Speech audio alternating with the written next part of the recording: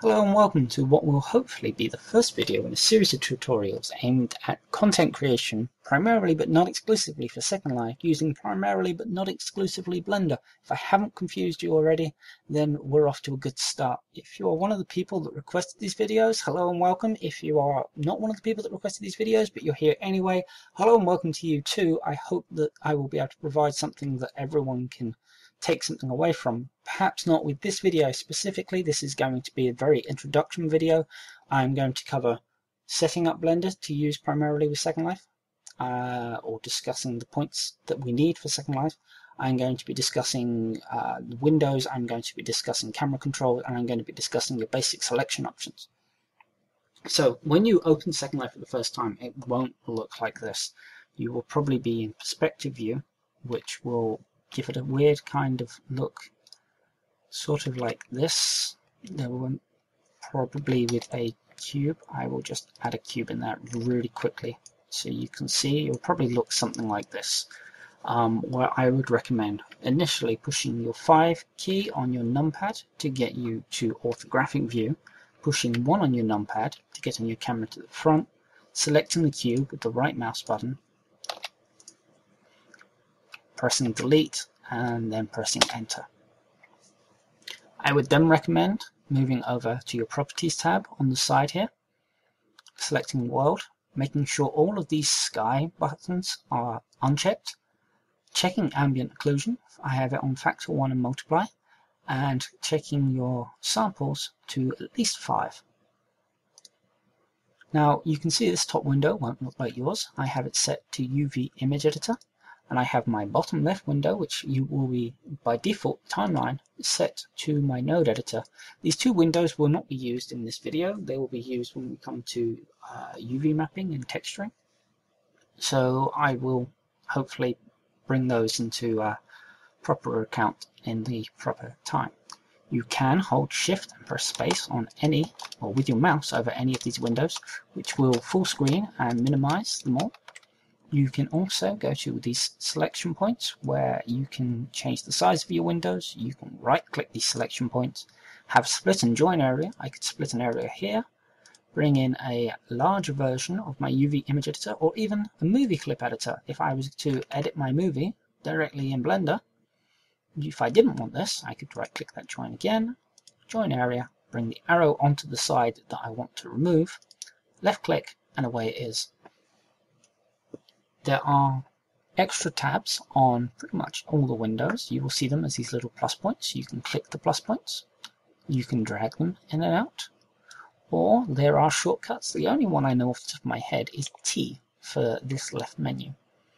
I only know that because I use it often. There are extra windows on UV map here. Just click those for you so you can see them. And that is the basic layout of your windows.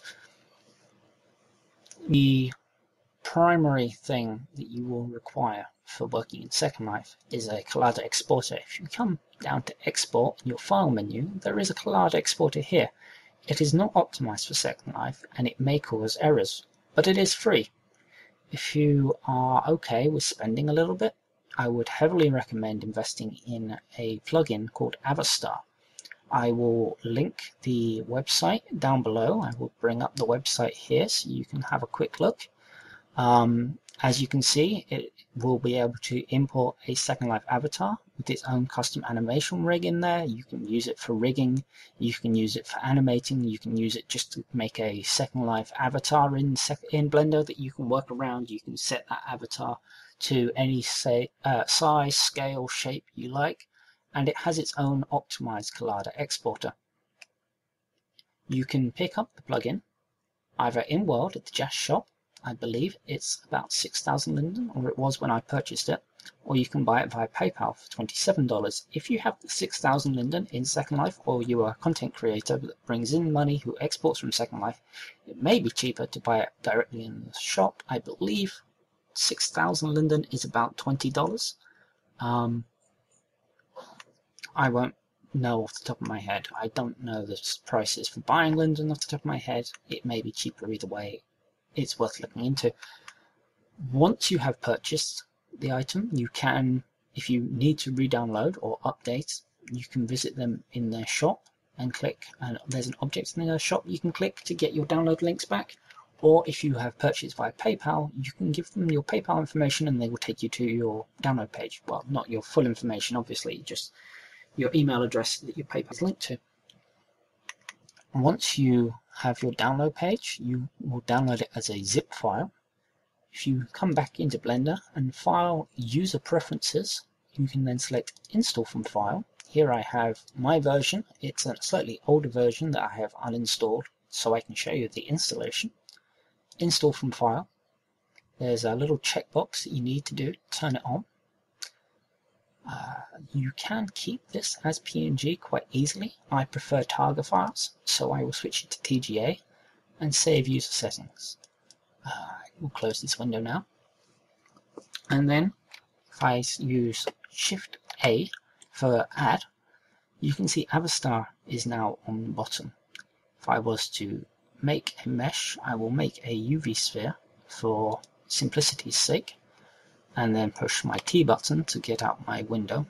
I now have custom mesh with options for exporting to Second Life.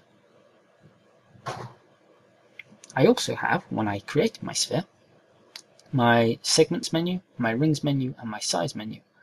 If I wanted to only have my sphere 16 by 16, I could change this bit here. And there we have it. I will close this side window to get a better view here. Once again, I'm going to use 1 on the numpad to go to the front view. I can hit 3 on my numpad to go to the right side, 7 to go to the top. If I hold Control and press 1, I will go to the back. Control and 3 takes you to the left side. Control and 7 takes you underneath. You can't really see with the sphere, admittedly, but yes. 5 will take you in and out of perspective and orthographic, as you can see. I would not recommend trying to model in perspective mode.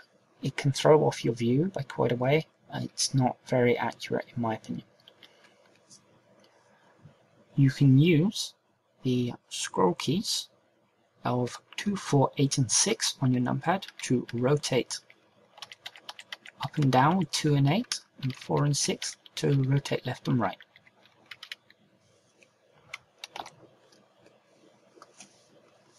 You can use your middle mouse button to rotate around the center pivot of your camera, which at this point is on the world origin that you can see as a unmoving object in the middle of the sphere. You can hold Control and rotate your mouse wheel up and down to move left and right. Hold Shift to go up and down with the mouse wheel, or just the mouse wheel on its own to go in and out. If I bring us down now and select the object with a right click, I can hit the period key on the numpad to focus my camera on the object I have selected. The other camera controls worth mentioning would be the Z key. The Z will toggle wireframe mode. You can do this from a selection here, where it will show you bounding box, wireframe, solid, and textured. The shortcuts for wired and solid switch are the Z key. The shortcut for textured is Alt Z. As you can see, there is no texture or material on this sphere at the moment. It is coming out as a bright white solid.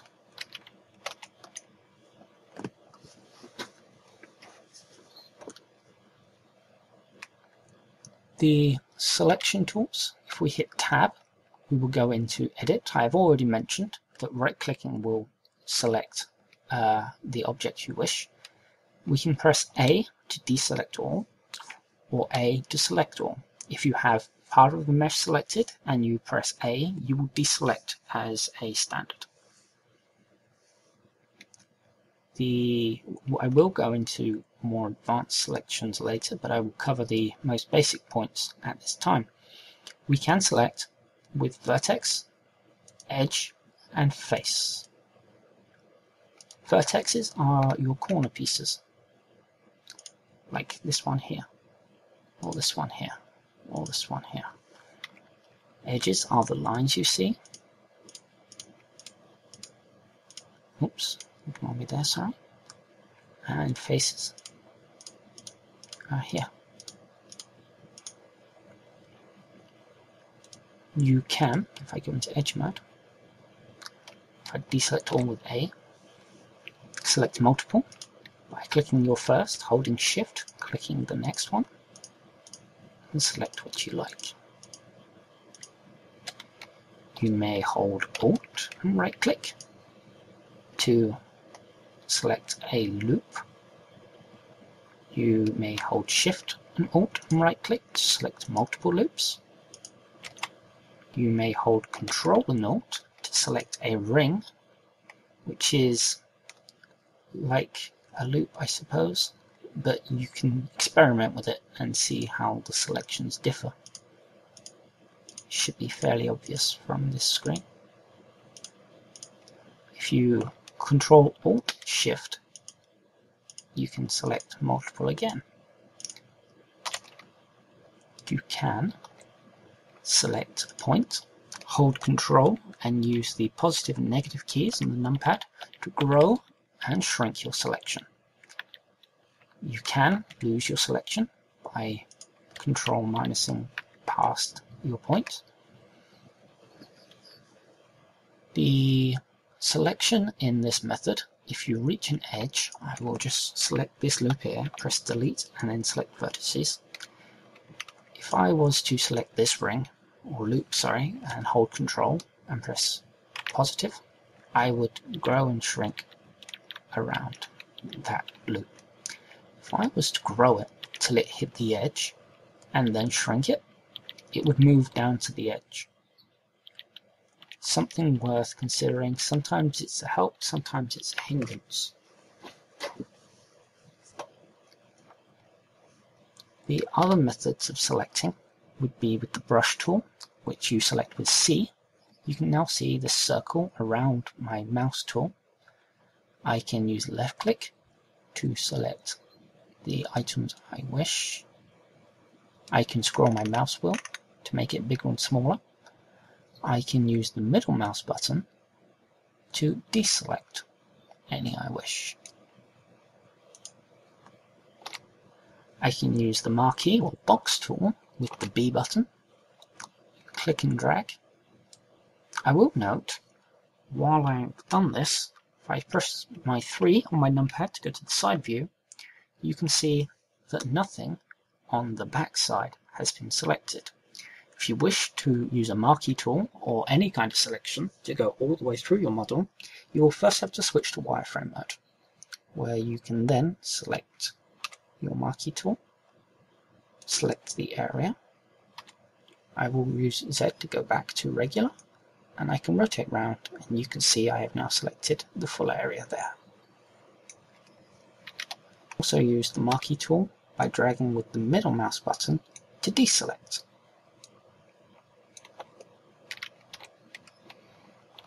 When you have an object selected, sometimes when you're moving or rotating or something, it will just vanish. Poof. What has actually happened here is I've hit one of my keys, in this case the 2 key, and it's moved to a different layer. Well, this is a common mistake made with a lot of people. I've had to explain that, like, they just panic and their model's gone and they start over from the beginning.